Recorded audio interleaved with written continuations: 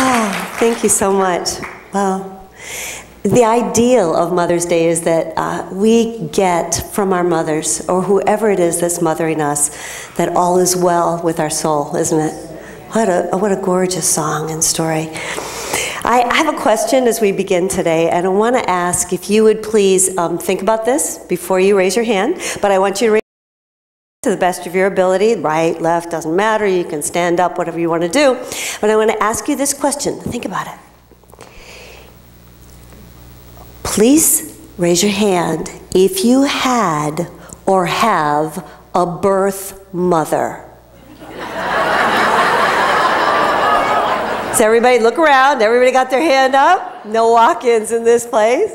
Yes, it's one of the things that we all have in common. When you see someone and they present as an enemy in any way, shape, or form, you can remember this precious spirit, this precious brother or sister has, as I have, a mother. And we are brave, and we are bruised, and this is me. I'm a mom. I am brave, I am bruised, and this is me. Right? You are who you are. And you are a magnificent divine child of God, and that's just the way it is. Because your creation story is, in the beginning, there was your mother, and she gave birth to you. Just like that. It's so amazing. Birth is an amazing process. It's a letting go, the deepest and widest letting go that I've ever done, for sure. But it really calls you to a place of going, okay, I surrender completely. I'm giving my life so that there can be new life. And that's what you and I are called to do every single day of our lives. It has nothing to do with gender. It has to do with being the nurturing nature that you are.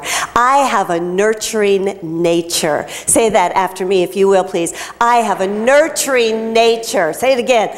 I have a nurturing nature. Yeah, you were born that way. We call it Christ within, your hope of glory. Why? Because when you and I are willing to reach in and allow the Christ to be the light, when we feel a little less than bright, then there is a shininess that overcomes all sense of darkness. It's been said that 1 ounce, how much is an ounce? Like an ounce? A 16th of a pound, like an ounce. It's been said that 1 ounce of mother is worth a pound of clergy. It is not an exact measurement. I haven't seen any statistics on that. However, what that really means, doesn't it? What it means is, to me anyway, is that the loving essence that is within you is what speaks through you. That is what guides you, what instructs you. It's not about a Sunday message and you go home and that's it for the week and then you come back the next Sunday. It's that you allow that essence of mothering, nurturing energy to move through you in magnificent ways, in ways that you cannot even know that you are touching another person's life. So today we're talking, as the Daily Word was referring, we're talking about mothering essence. We're talking about mothering qualities that we have, and I want you to notice I did not say smothering qualities, right? Because some of us have mothers, it's loaded. I get that. I have that. With my mother left the planet years and years ago, and she's doing great. She's doing great. Thank you very much. I feel her presence all the time. Some of us have mothers on the earth plane. Some of us have mothers that have already left the earth plane. Mother's Day, though, can bring up a sense of anticipation, a sense of expectation, a sense of need to and need from. And so it can be a difficult thing for our children to deal with. I know as a child I never felt like I could do enough unless I made French toast for my mother and put fresh blueberries on it, that I knew it was enough, because that's exactly what she wanted. But that's not a tradition that's carried through these days as much. My children came to me a couple years ago, and I have children that are cultural creatives. I have children in the theater. They're both in New York City. They're both in the arts. They both dance. They both sing. They are just amazing beings of light. And they teach me, as our children do, and you did with your mothers as well, all the time. They came to me a couple years ago and they said, Mom, you know, this Mother's Day thing, we got to talk about it. Because we're really busy. And we don't necessarily buy the card that far in advance and send it to you so you receive it that day. And we know that you're sitting there going, where's the card? You know? We don't necessarily order a bouquet of flowers and get it to you on that day. And we know you're probably hoping that we'll send you the flowers. But you know what? We've been to the Hallmark stores. We've read the cards. And there is no one who writes those cards who has any idea how precious you have been to us, who can express with their words what we feel in our hearts. And that's the truth of how we are toward our own mothers, and our children are that way toward us. And so, Mom, we're going to ask for you, please give us a break on Mother's Day. If things get there on Mother's Day, they do, great, yay, thank you, God. If they don't, yay, thank you, God, because guess what? We love you all the time. Every day is Mother's Day.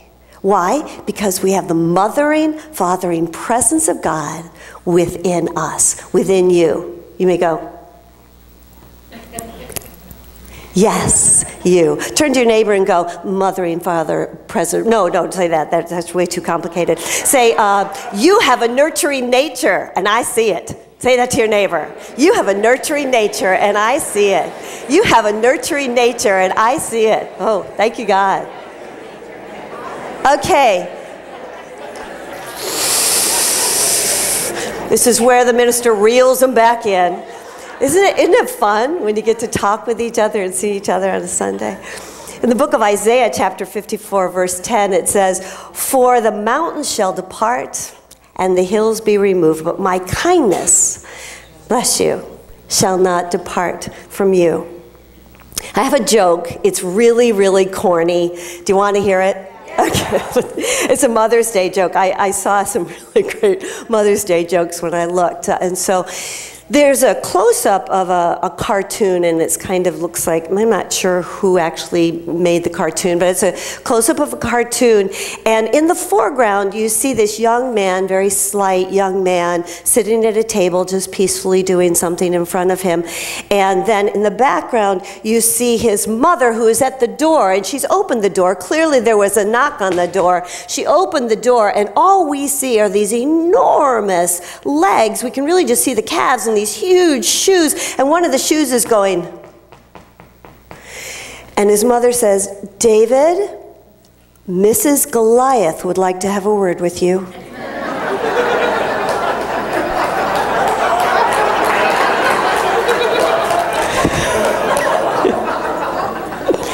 Yeah, our mothers called us out. But what they did for us, and what they have always done and will always do for us, is that they die to a certain way of living in order to give birth to us. That metaphysical cord that we call the umbilical cord is cut. It needs to be cut. It needs to be severed at birth so that we can stand on our own and be who we are and show up as God's beloved child, to be a representative of the divine. There's a question for us, and Wayne Muller asked this question: how shall I live knowing I will die? How shall I live knowing that this is a very fragile, finite time on the earth plane, which is just a portion, a tiny portion of this immense eternal life that you and I came to live into, and to move from this place to that with grace and with glory, and to do so by nurturing each other and being one another's mother. How shall I live? Because as you and I lean into and massage this question of how shall I live, knowing that I will die, knowing that this is a temporary place and I came here, this too shall pass, how I live, and that question, it just falls away and opens up a spaciousness in us where little things that we get stuck in, like she did this and I did that and she didn't do that and we didn't do this and all that, well, it just falls away. It just falls away, and what is left is this essence of what truly is. The God, the presence, the love that is you, and that is me. It's lifted up in that moment. It's a recognition that there's a perfect timing with everything. And in my family, I've had the opportunity to rest in the hammock of that knowing, if you will. And it's been very recent for me. And I want to share this with you because what came to me in the most recent months is one of my brothers mothering me. So I think it's really important for us to remember this isn't about gender.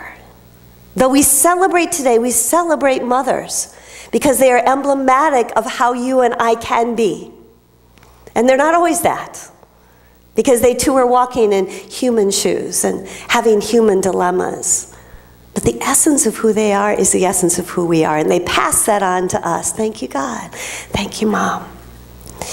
My brother, so I have all older brothers, 3 older brothers, and I'm the youngest and the only girl.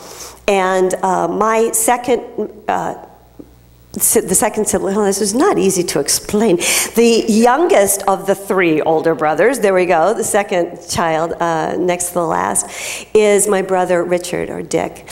And Dick was diagnosed January 22nd with leukemia.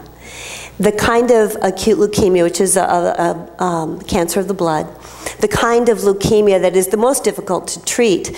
And he told Dana-Farber in Boston, the Cancer Institute, that's just a wonderful one, this is the paradigm he chose to go through. He told them that he had 3 siblings, and I was the only one who was able to be tested to see if I was a stem cell donor. And as it turns out, it's not about your blood type. I don't know if you know that, but I'm an A positive. I'm a positive girl. And my brother is an O negative, a donor, you know, it's a universal donor. And so it wasn't about our blood type. It was about our DNA.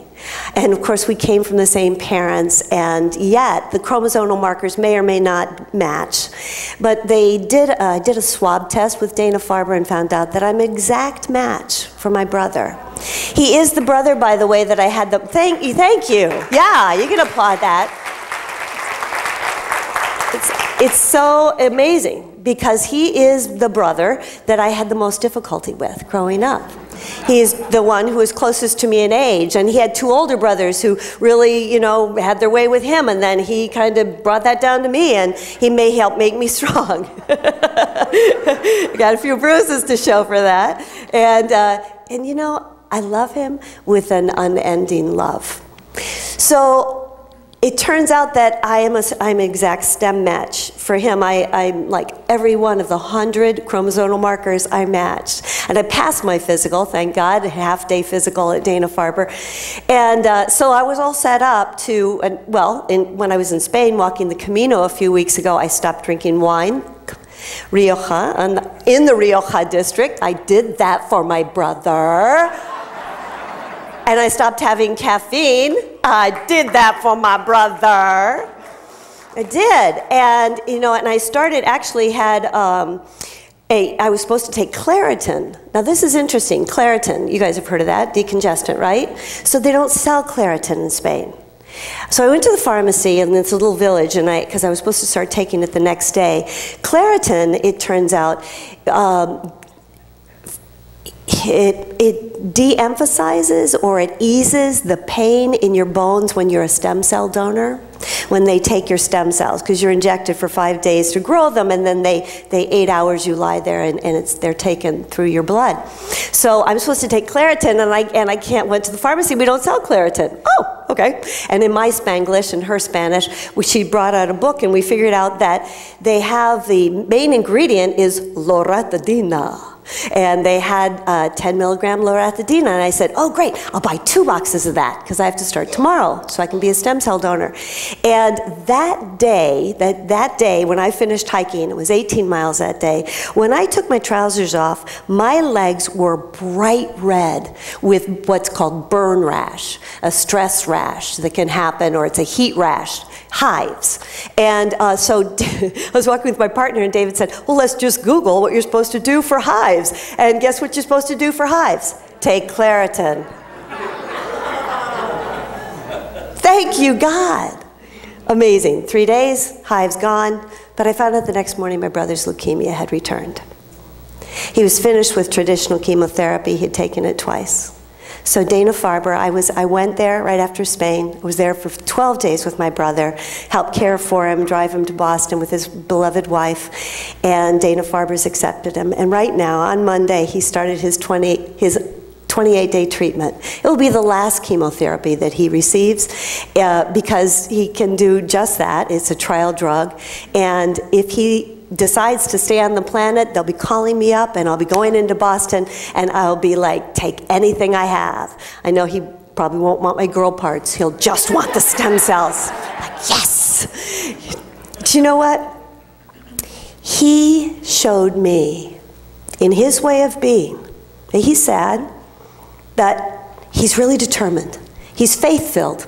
He knows that God is the God of all possibilities. He knows that God has plans for him, plans to give him a future. And that may be that he leaves the planet, and it may be that he stays, but he wants to be here. And so with great intention, he and his wife bought 2 new beds. They bought 2 new recliners in front of their big screen TV, and they bought a turntable. He bought a turntable because for 17 years he has not heard his music. 17 years it's been in a box in the storage room, and guess who found the records?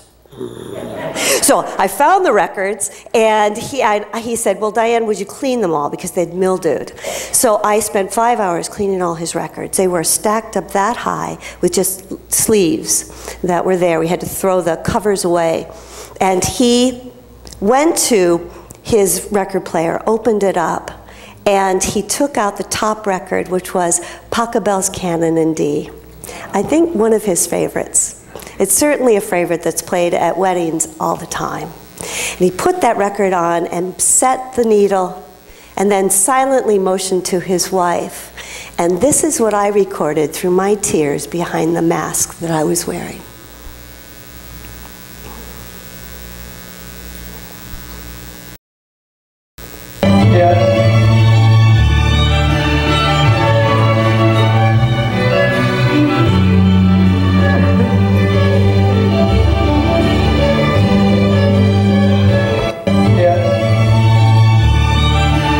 Notice his wife is wearing a mask so as not to expose him.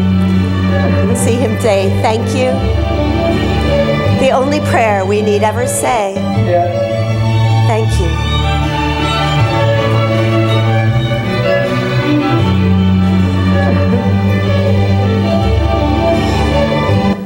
Thank you. Thank you.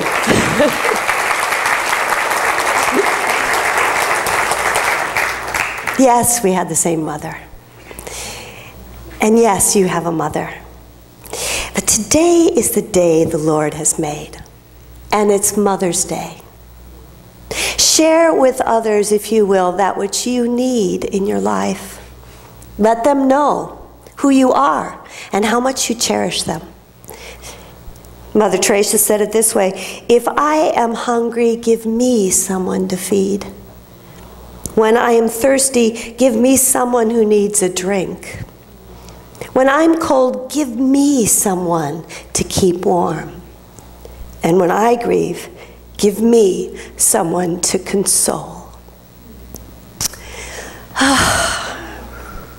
May the mothering God who adores you just the way you are hold you in the soft palms of her hands and lift you up this Mother's Day as we celebrate life together. This day proclaimed. Thank you, God. Thank you, God. Bless